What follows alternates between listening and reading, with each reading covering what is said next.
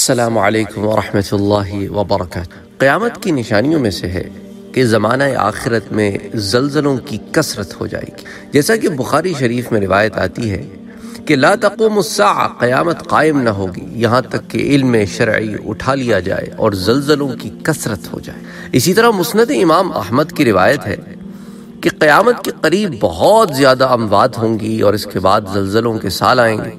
نہ صرف یہ کہ زلزلوں کی کثرت ہو جائے گی بلکہ جگہ جگہ لوگ زمین میں دھسا دیے جائیں گے، سرخ آندھیاں حتیٰ کہ آسمان سے پتھروں کی بارش بھی ہونے لگے گی، لوگ بندر و خنزیر بنا دیے جائیں گے، جیسا کہ ابن ماجہ کی روایت میں آتا ہے کہ میری امت کے آخری حصے میں خسف یعنی کہ زمین میں دھسنا، مسخ یعنی کہ بندر و خنزیر بننا اور قذف یعنی پتھروں کی بارش۔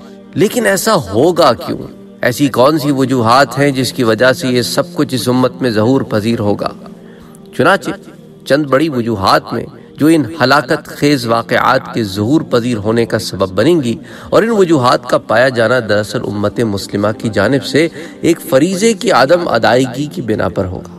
وہ بڑی بڑی وجوہات جو کہ ان زلزلوں، طوفان، آندھیوں، زمین میں دھسا دیے جانے اور بندر و خنزیر بنائے جانے کا سبب بنیں گے، ان کو احادیث نبوی میں یوں بیان کیا گیا ہے۔ جامع الصغیر میں یہ حدیث آتی ہے کہ اس امت میں خسف یعنی کہ زمین میں دھسنا، مسخ یعنی کہ بندر و خنزیر بننا اور قذف یعنی پتھروں کی بارش کا ہونا، اور یہ اس وقت ہوگا جب گانے والیاں اور آلات موسیقی اور شرابیں کھلے عام پی جائیں گی۔ اسی طرح ایک روایت میں آتا ہے، ابن ماجہ میں یہ روایت آتی ہے کہ میری امت کے کچھ لوگ شراب پئیں گے، اس کا نام بدل کر ان کے سروں پر گانے باجے بجائے جائیں گے، تو اللہ تعالیٰ انہیں زمین میں دھسا دے گا اور ان میں سے کچھ کو بندر اور سور بنا دے گا۔ اب آج اٹھا کے دیکھیں آپ، ہمارے ہاں معاشروں میں کھلے گانے بجائے جاتے ہیں اور کھلے عام یہ کام ہوتے ہیں، اور شراب بھی سرو کی جاتی ہے، اور زنا بھی بڑا عام ہوتا ہے، فیشن شو کے نام پر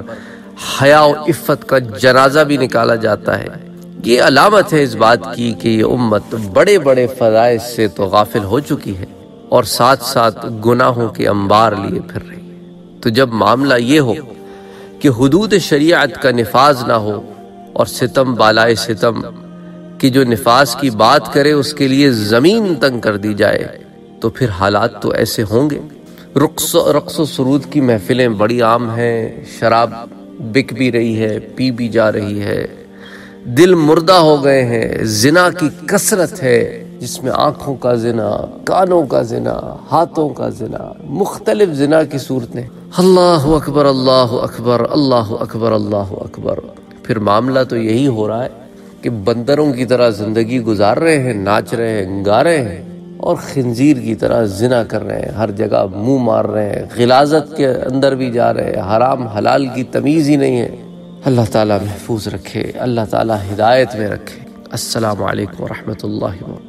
اگر آپ نے ابھی تک ہمارے چینل کو سبسکرائب نہیں کیا ہے تو سبسکرائب کا بٹن دبائیں، بیل کے آئیکن کو پریس کریں تاکہ آپ کو ریگولر نوٹیفیکیشن اپڈیٹس مل سکیں اور آپ ہمیں ہمارے لائیو سیشنز میں بھی جوائن کر سکیں۔ ویڈیو پسند آنے کی صورت میں لائک، شیئر اور کمنٹ کرنا نہ بھولیں۔